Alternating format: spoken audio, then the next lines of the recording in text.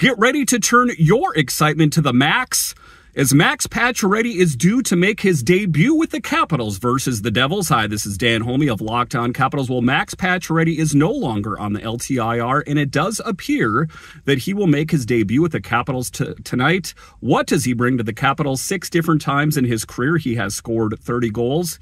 He also had back-to-back seasons with Achilles issues. I think there's a tremendous upside to Max Pacioretty as he will add that scoring punch that the Capitals are looking for. I'll have much more for you later on Locked On Capitals, your team every day.